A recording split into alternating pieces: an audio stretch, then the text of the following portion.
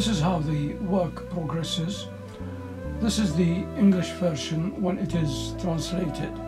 Here we have the same, this is the published copy, electronic copy, and this has been published quite some time back. We compare this to the recent copy of Dar al-Ma'rifah, because it is also the one adopted by the Turkish translation. So we have the same thing. If there is any difference, we always compare this to that. And this is where Nawawi's explanation or commentary is. In case there is a difficulty, I have this recent and contemporary commentary on Saheeh Muslim by a contemporary scholar who passed away about 11 years ago.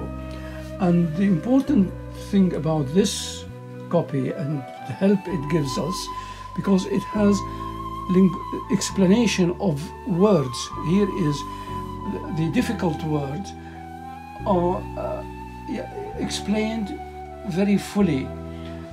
Imam Nawawi explains these, most of these, but some of them were very current in his time, so he didn't need to explain them. While language has changed, so there is a difference here, an addition.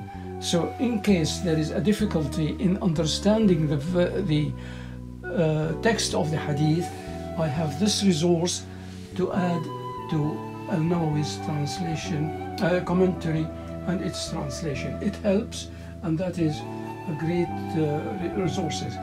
In case of all this being failing me, I still have this dictionary of Arabic.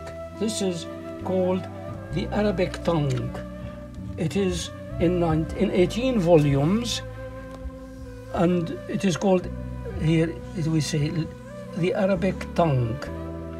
And this is a very extensive dictionary, and the amazing thing is that the author of the dictionary was a contemporary of Imam al-Nawawi.